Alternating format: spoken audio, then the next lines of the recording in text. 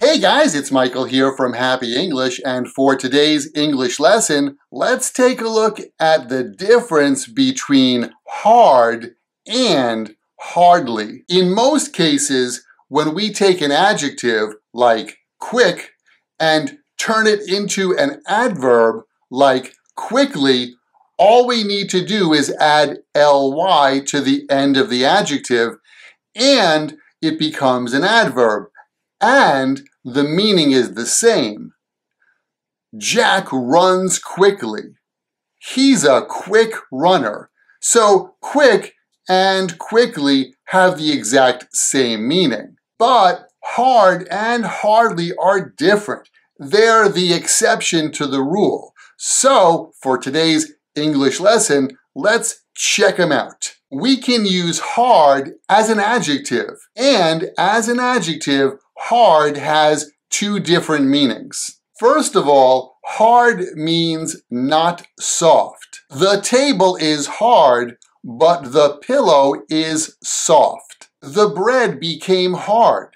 I forgot to put it in a plastic bag. Hard also means difficult. That was a hard exam, but I was able to get a good score. Learning another language is hard, but it's not impossible.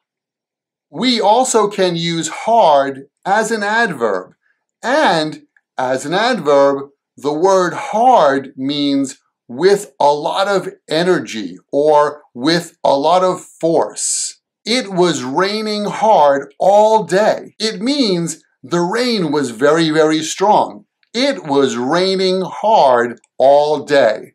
Nick always works hard at his office. He works hard. It means he puts a lot of effort into his job.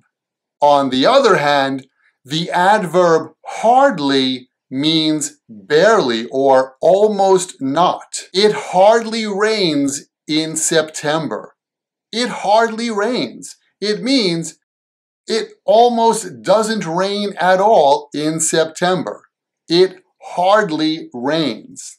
Tommy hardly worked all day. He hardly worked. It means he barely did any work in the office. Let's compare these two sentences.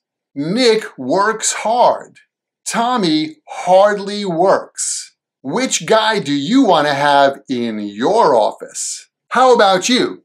Do you work hard? Do you hardly work?